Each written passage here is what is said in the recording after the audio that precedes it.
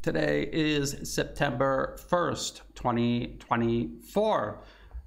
As the conflict in Ukraine continues, the very predictable result of Ukraine's incursion into Kursk, the deterioration of the rest of its fighting forces along the actual line of contact, that continues accelerating so quickly that even the Western media is now admitting this, writing extensively about this. It is unanimous. By going into Kursk to humiliate the Russian government, to boost morale, not only has Ukraine accelerated the demise of its own fighting forces are now starting to realize this, thus negating the morale boost that this was supposed to achieve in the first place. I will get into all of that here in just a moment.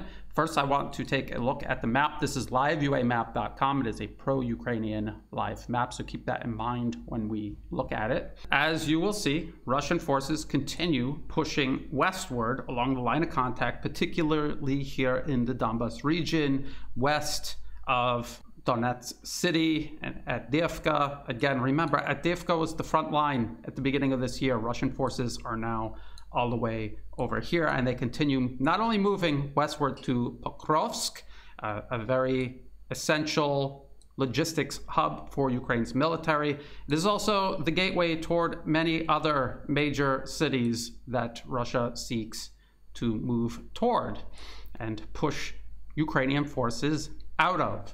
So one success leads to the other on the battlefield. No matter how Ukraine attempts to dismiss the loss of each and every one of these towns and cities, their accumulated loss builds up to a huge strategic victory for Russia and severe strategic defeat for Ukraine. And the fighting continues all along the line of contact. You can see these icons, these red icons with the flags. This means Russia has taken more territory. This is near Kupiansk. In Kharkov, Russian forces continue to maintain their front here, north of Kharkov city. Of course, we see Ukrainian forces tied up in the Kursk region. They have not significantly expanded their hold on Kursk territory, and Russian forces, these red rifle icons indicate Russian forces are fighting back. They're moving forward and fighting Ukrainian forces back, and it is inevitable that Russia pushes these forces out of Russia. There is no timetable to do this. The longer those Ukrainian forces languish in Kursk, the easier it'll be for Russia to destroy what is left of Ukraine's military along the line of contact. Then they can deal with the Kursk incursion in any way they see fit. They have made peace with the humiliation and morale boost that this has created. And as I'm about to explain to you, this is already deteriorating, falling apart for the Ukrainians, according to the Western media itself. Now let's take a closer look at this salient here, where Russian forces are pushing not just westward, but they're expanding the salient north and south as well. There is a timeline function here. This is showing us information as of August 31st. If we go back to August 25th, my last update, we click on here and we look, we can see that Russian forces from the 25th to the 31st, they have actually expanded this salient as well as moved it westward. And the reason they're doing this is because as they push towards Pokrovsk and the salient extends outward further and further, their flanks become vulnerable. So they need to reinforce and expand their flanks to prevent a counterattack from cutting the salient off and leaving a large amount of Russian forces encircled, isolated and encircled. I will get to that here in just a moment. So let's talk about the Western media. Let's first look at a piece I saw in the Washington Post, this one here, August 30th. What Ukraine's Kursk incursion means for the war with Russia. Ukraine is hoping for an escape to victory. Well, that is not going to happen.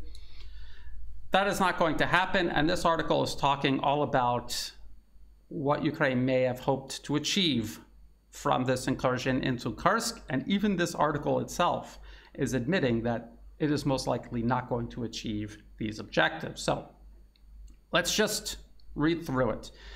A few points in this piece. Kiev is hoping for an escape to victory. The audacious August 6th incursion by Ukrainian forces across the border into Russia has consolidated into what appears to be a de facto occupation. Thousands of Ukrainian troops now control hundreds of square miles of Russian territory in the Kursk region, including more than 100 Russian settlements. Again, when they say settlement, they mean a single road with 3 houses on one side and 2 houses on the other side. That is what they're counting as settlements in this 100 Russian settlements that they have captured. They have also captured hundreds of Russian soldiers and blown up bridges that could facilitate the movement of a Russian counterstrike. Well, it also prevents the further advance of Ukrainian troops. So they're basically solidifying this as the full extent of their gains at this point. If they thought they could push further, they would have left the bridges intact. They're blowing up the bridges because they do not want Russian forces counter-attacking. The operation marks the most significant invasion of Russian territory since World War II. This is a big talking point across the Western media, and this is supposed to boost the public relations value of this incursion. Of course, public relations, morale boosts are one thing, actual strategic substance is another. And I think we will see, even at the end of this Washington Post piece, it is admitted that there is no strategic value. As a matter of fact, this is a liability, not an asset to Ukraine's ongoing fight against Russian forces. It was a surprise to both the Kremlin and the White House, this is untrue, with Ukrainian officials opting to keep Western allies in the dark till after they had deployed their forces. Categorically untrue. The CIA runs Ukrainian military intelligence. They have bases, admittedly, they have bases in the very areas the forces preparing for this incursion would have been located.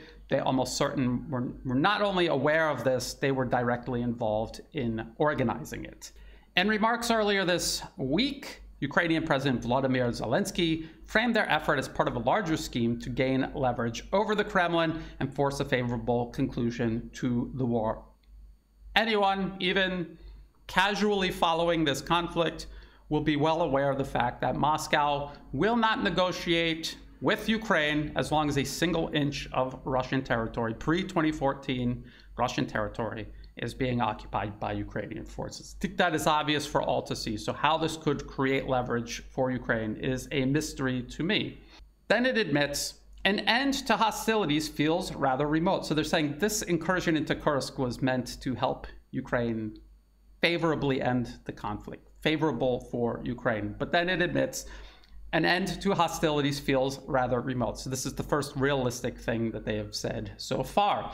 Even as Ukraine made inroads into Kursk, Russia turned up the heat on the main front line, pushing further into the industrial Donbas region. I predicted that this would happen. As soon as I saw Ukraine commit thousands and thousands of troops to Kursk, I knew that they did not have thousands of troops to spare, and that they obviously pulled troops off the line of contact. The line of contact was already crumbling at the time, so taking thousands of your best troops and equipment off the front line was only going to make it crumble faster. It was going to accelerate the collapse of Ukraine's actual line of contact with Russian forces.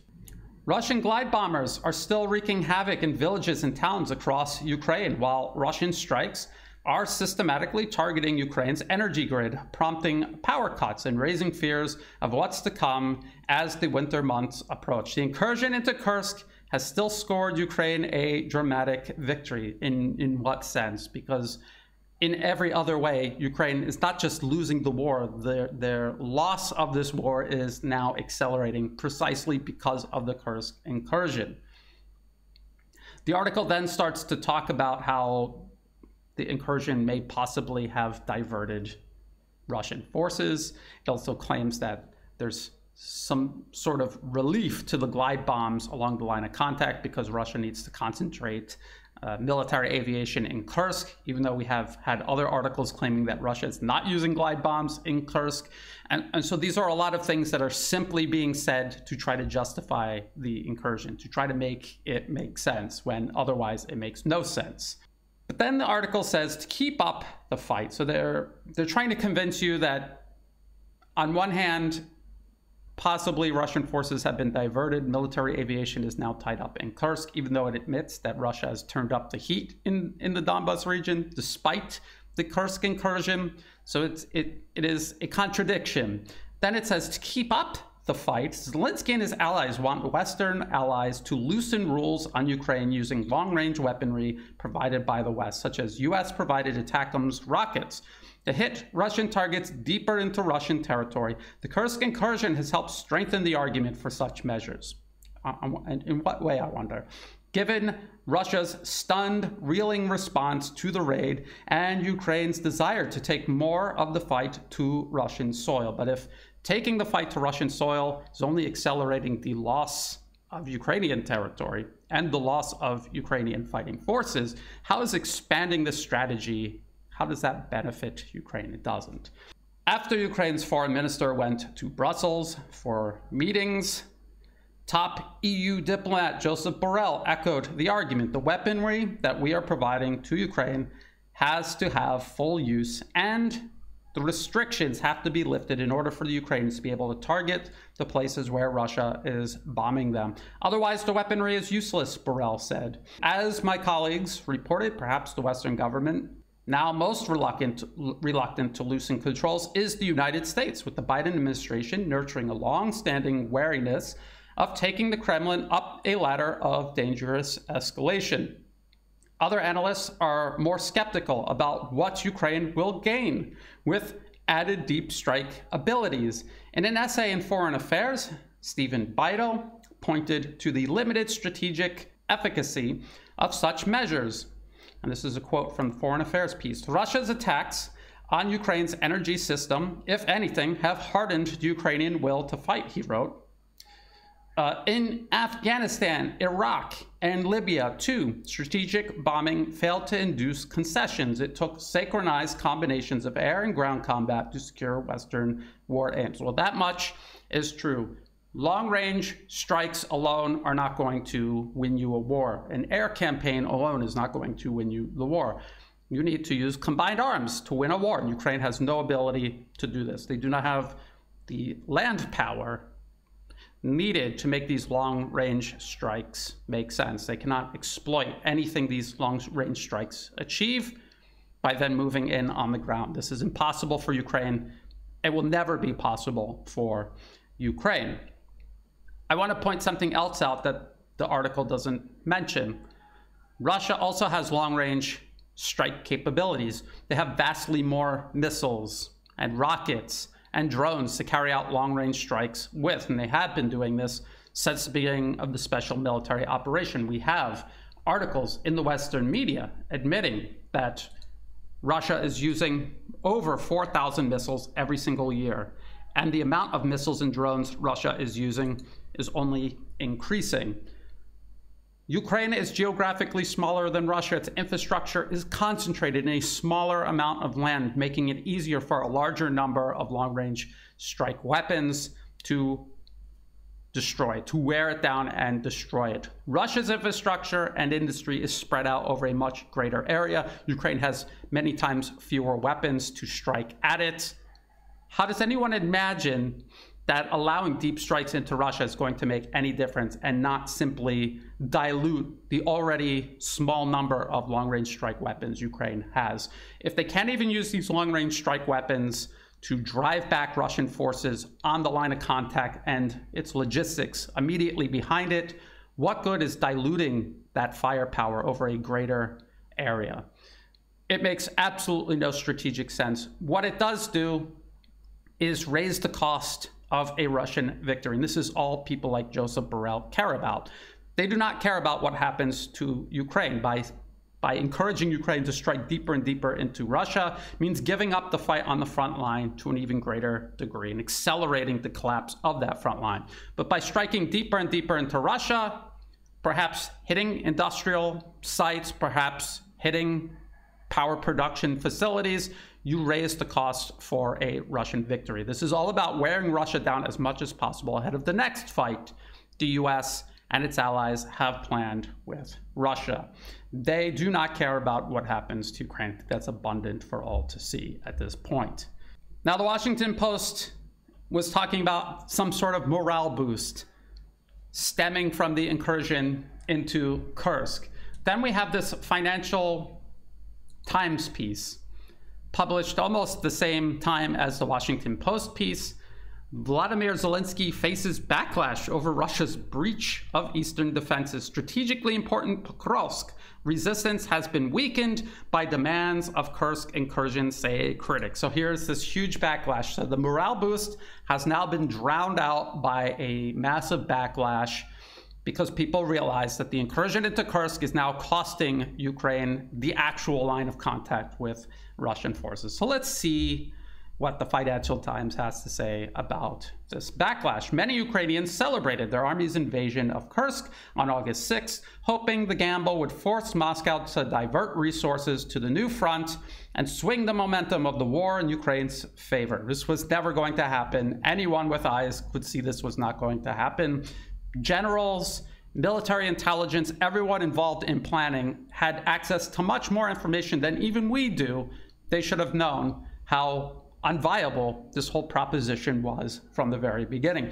However, a breach in the front line in the strategically important Donetsk region this week has triggered a backlash against the leadership in Kiev, with critics arguing Ukraine's positions were weakened by the redeployment of thousands of battle-hardened Ukrainian troops to the Kursk operation. I warned about this as soon as the Kursk incursion began, that this was going to accelerate the collapse of Ukraine's actual line of contact. Now the Financial Times, citing Ukrainians themselves, they are now admitting that this is what has happened.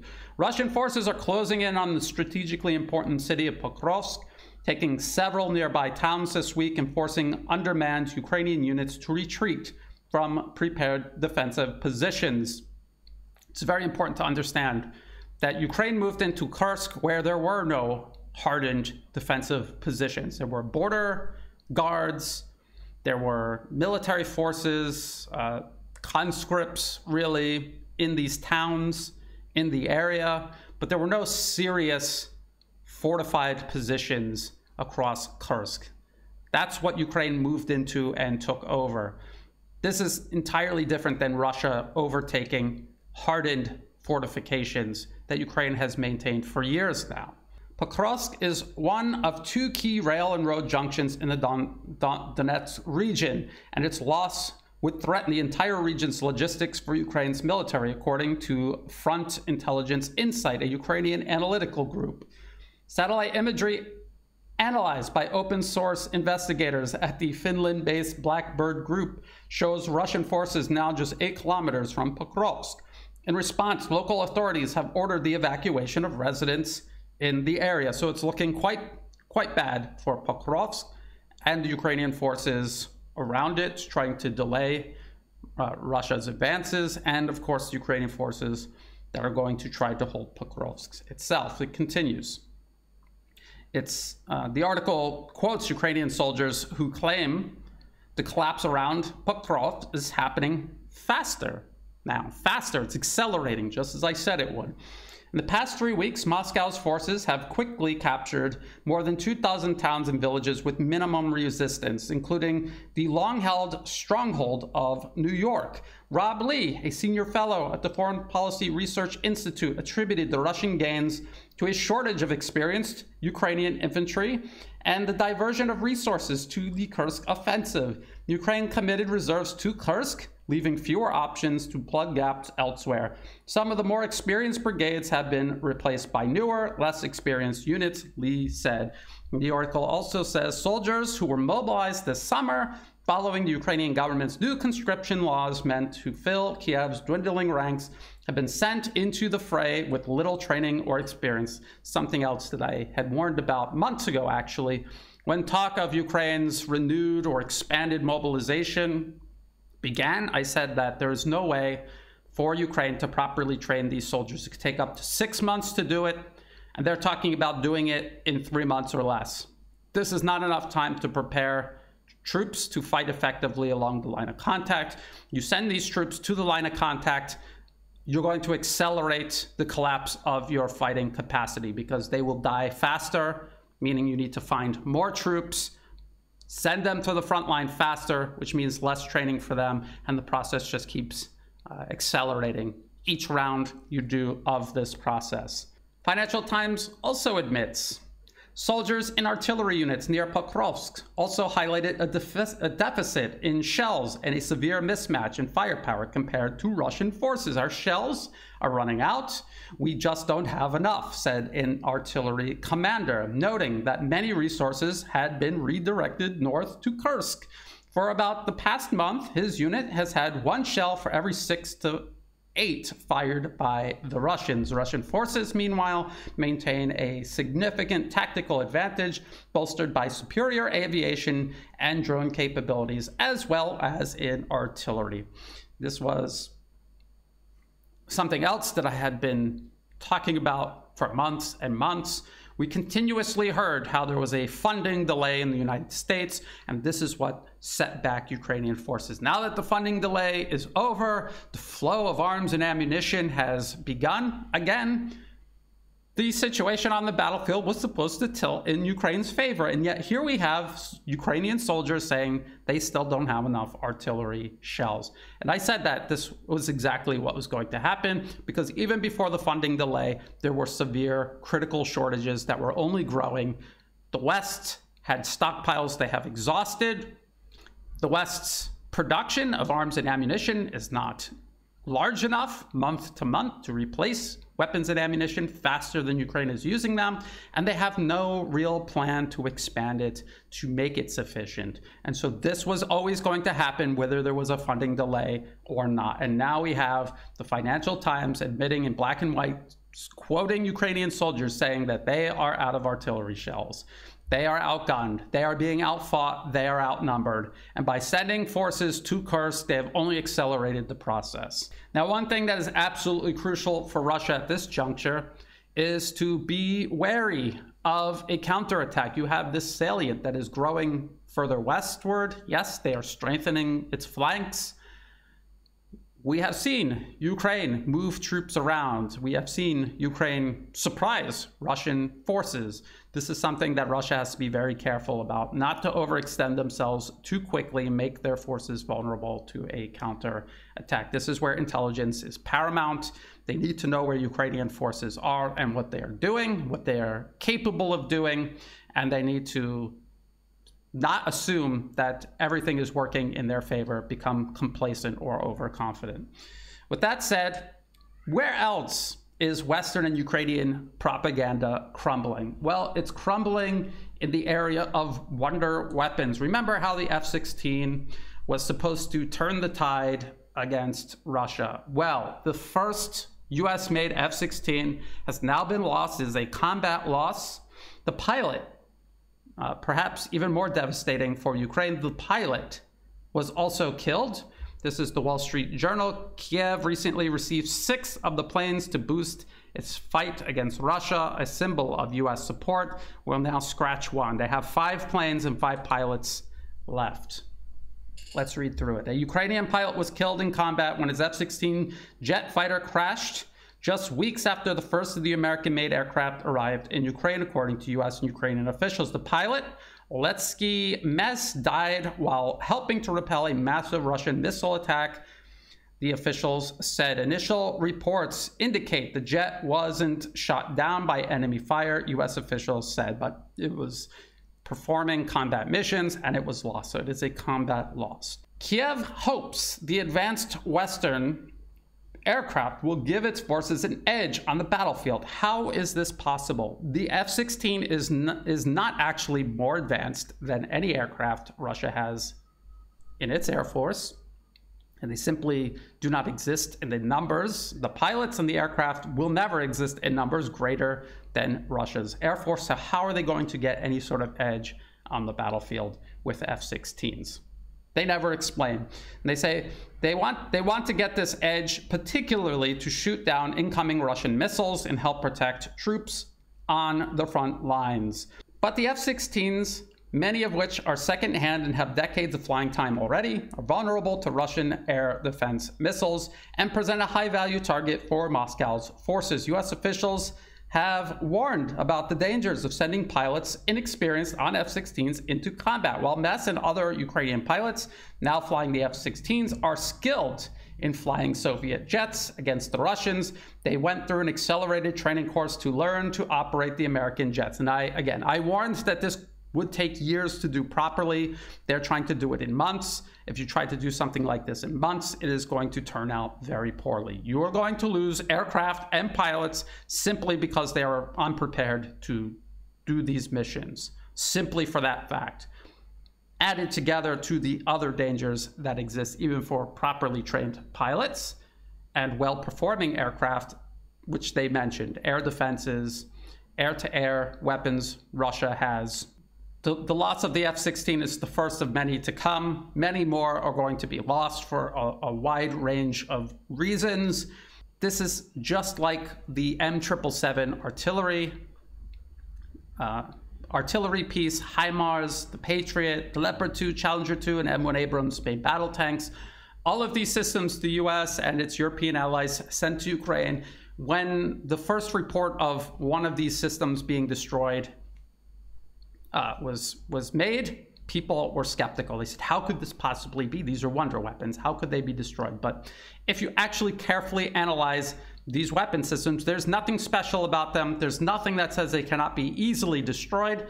The fact that they are not produced in large enough quantities to make any sort of strategic difference guarantees that they're going to be lost in large numbers, and they are not going to turn the tide in the fighting. We have watched this unfold now for 2 going on to 3 years now.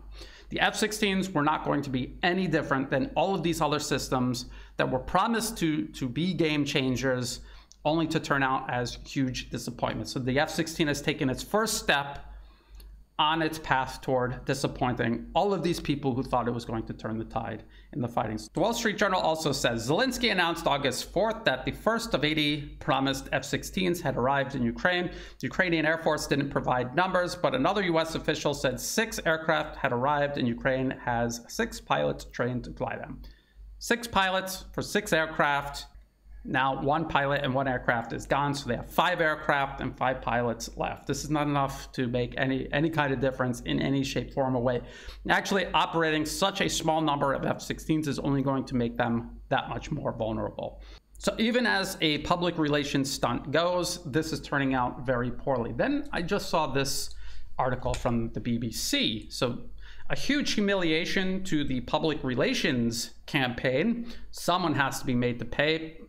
President Vladimir Zelensky will not, so he simply sacks the Air Force chief following the F-16 crash. This is actually a picture of him paying respects to the lost F-16 pilot. So Zelensky sacks Ukraine Air Force chief after F-16 crash. This was August 31st. The BBC says President Zelensky has sacked the commander of Ukraine's Air Force amid debate over the destruction of one of the country's valuable new F-16 fighter jets. These jets are going to be lost. One after the other, they will be destroyed on the ground. They will be destroyed in the air. They will be destroyed by Russian air defenses, air-to-air weapons. They will also, again, just as I said, crash simply because the pilots are inexperienced and incapable of effectively flying and fighting with these aircraft. Mr. Zelensky did not specify the reason for dismissing Lieutenant General Mykola Oletschuk, but said he had a responsibility to take care of all our warriors. It also says Mr. Zelensky has dismissed several military commanders since Russia launched its full-scale invasion in February 2022. In February this year, he sacked the commander-in-chief of the country's armed forces, Valery Zaluzhny, and in June, he dismissed Lieutenant General Yuri Soto after public criticism of excessive casualties and accusations of incompetence, or I should say, accurate observations regarding excessive casualties and obvious incompetence. Every single aspect of this conflict fought by Ukraine against Russia is a result of incredible incompetence, political and military incompetence. This is a proxy war the US is waging against Russia through Ukraine. Ukraine is seen as fully expendable. So everyone in Ukraine working together with the United States and the rest of NATO to continue fighting ahead in this conflict. They're doing it either knowingly, expending all of Ukraine in the process, or unknowingly. Either way, it bodes very ill for Ukraine. This is another warning to the world of what happens when the United States politically captures your country. Your inability to prevent the United States from capturing your country politically will lead to your nation's destruction, exactly the way Ukraine is being destroyed day by day, day after day, week after week. We have to continue keeping an eye on this. Our ability to understand what has been done and is being done to Ukraine may help us prevent this happening again to another targeted nation or administration around the globe. We have to remember that Ukraine is not the only proxy war the US is waging. It's waging a proxy war against many nations in the Middle East, using Israel as its proxy. It's also creating proxies here in the Asia-Pacific region.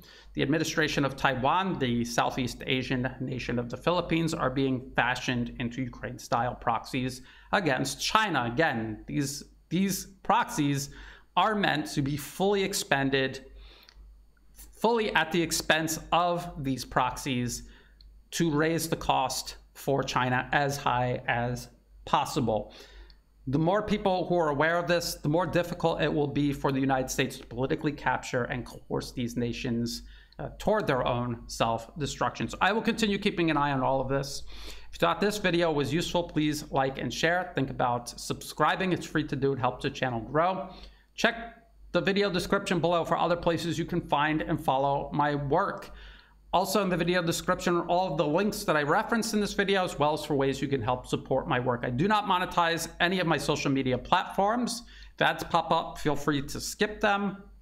If you do want to help support my work, please do so through Buy Me a Coffee and also through Patreon. To everyone who has been helping out, whether it's a one-time donation, donations month to month, or if you have no extra resources and you're just helping share my work with others, getting the word out there, all of that is what makes this work possible. So thank you. As always, thank you for watching.